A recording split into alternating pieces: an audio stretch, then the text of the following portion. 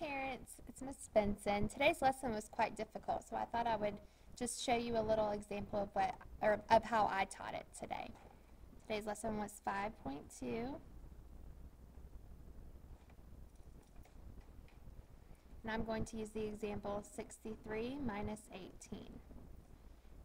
I taught the kids that there are two steps to solving a problem like this. Step 1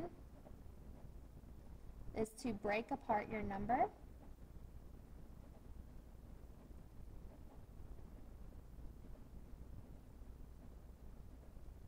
Okay, so you look at 18 and you break it into tens and ones. You have 10 and 8. The next thing you want to do is look at how many ones you have in your starting number. That will at least be one of your numbers to break apart 8. You know that you need to break 8 into 3 and what? And I usually draw a box and let the kids fill it in so that they can see that 3 plus 5 equals 8. So our three numbers are 10, 3, and 5. That is step 1. Now we are ready for step 2, which is to solve your problem.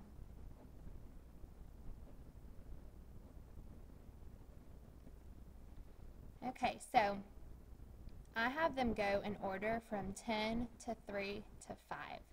So we do 63 minus 10. And they could either use their number line to do this, or they can think in their head, what is 10 less than 63?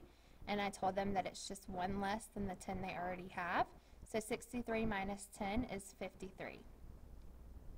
Now we are ready for our next problem. We've used 10, now we need to use 3.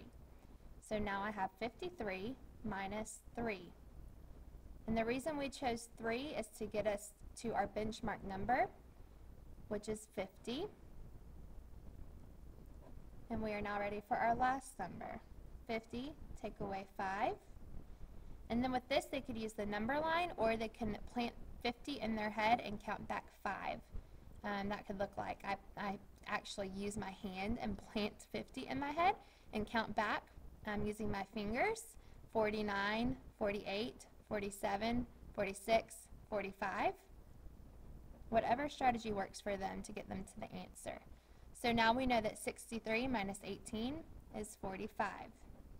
This is just a strategy for teaching subtraction. We will eventually get to other strategies.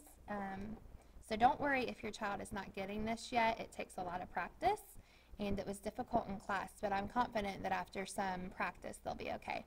I hope you guys have a great night. Thank you.